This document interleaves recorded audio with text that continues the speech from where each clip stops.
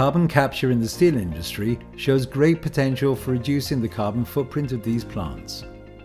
Therefore, a test facility was installed here at the first Alpina steel mill in Linz to prove this promising technology and to investigate optimization potential.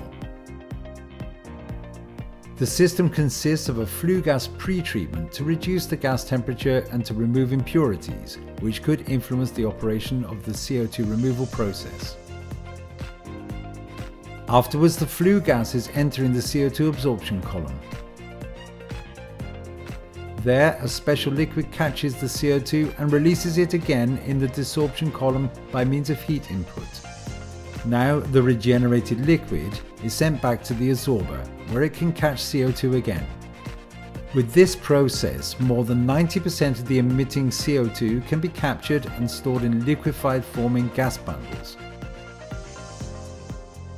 Then this pure CO2 can be used for further utilization or stored underground to remove it permanently from the atmosphere.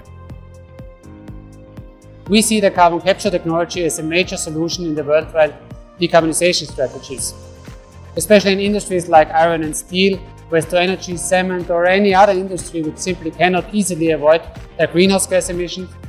We as ANDRITZ want to help our customers with sustainable solutions. And for this, to show the carbon capture technology, we have installed this test plant in a steel mill. We at K1 Met are a metallurgical competence center. We support our industrial partners on their way towards climate neutrality. Therefore, we demonstrate CO2 reduction technologies like this amine scrubber. The role of K1 Met is the optimization of this amine scrubber under real condition, which purifies CO2 for further processing.